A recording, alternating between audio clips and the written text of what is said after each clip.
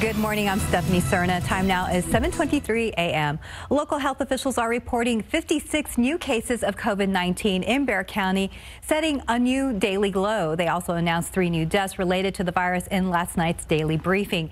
In the overall total, Metro Health also added more than 2,700 cases to the overall total, but they say those are backlogged cases.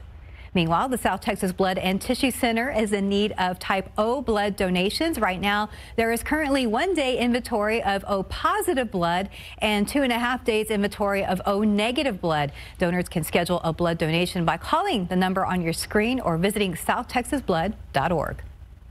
With the 2020 election being less than 2 months away, many people may be feeling what mental health experts are calling election stress. Join us tomorrow on GMSA for ways to cope.